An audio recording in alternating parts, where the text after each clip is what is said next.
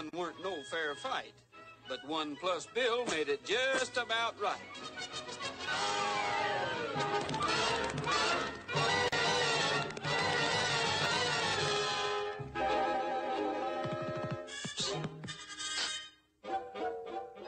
Well, it was the beginning of a beautiful friendship.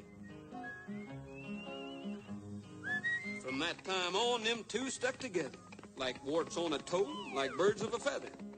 When Bill growed up, it was natural, of course. He'd choose a career to suit him and his horse.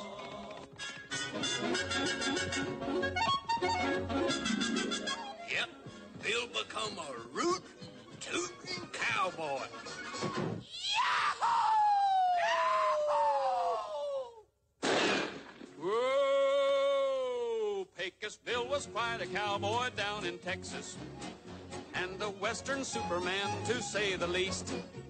He was the roughest, toughest critter, never known to be a quitter, 'cause he never had no fear of man or beast.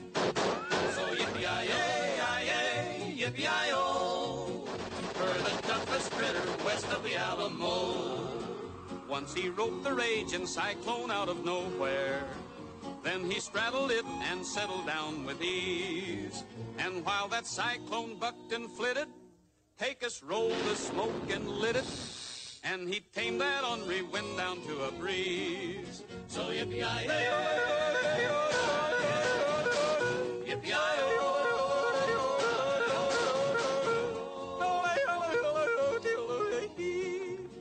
Once there was a drought that spread all over Texas. So to sunny California he did go.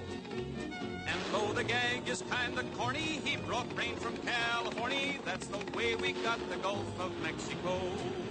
So yippee-yi-yi, yippee-yi-o, for the toughest critter west of the Alamo. Once a band of rusters stole a herd of cattle. But they didn't know the herd they stole was Bill's. And when he caught them crooked villains, Pecos knocked out all their villains. That's the reason why there's gold in them Bar Hills. So yippee-yi-yi, yippee-yi-o, for the toughest critter west of the Alamo. Oh, Pecos lost his way while traveling on the desert. It was 90 miles across the burning sand.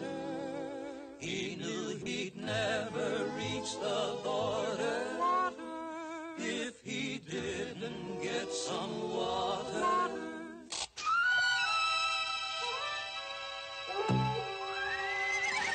So he got a stick and dug the Rio Grande.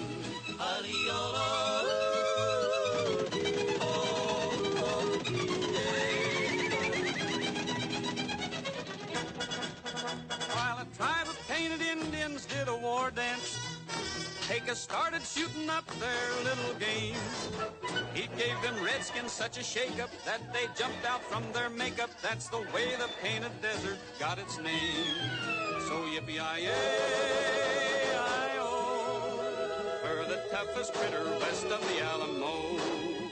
While reclining on a cloud high over Texas, with his gun he made the stars evaporate.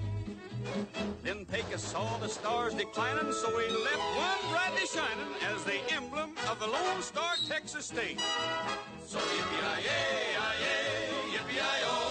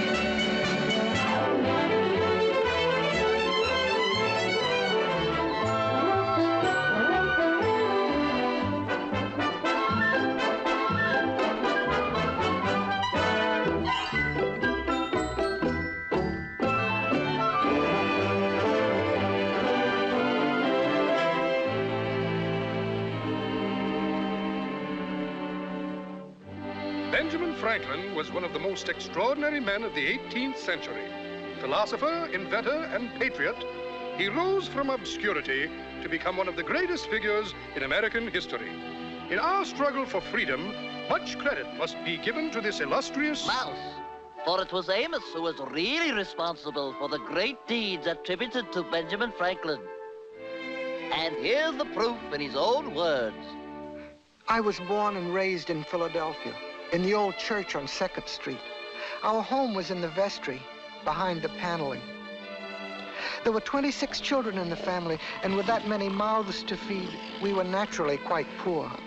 In fact, as poor as church mice. And since I was the oldest, I determined to set out into the world and make my own way. If I was successful, I could help the others. But in any case, there'd be one less mouse to feed. It was the winter of 1745, and these were desperate times. Jobs were scarce, especially for a mouse, for we were a downtrodden race.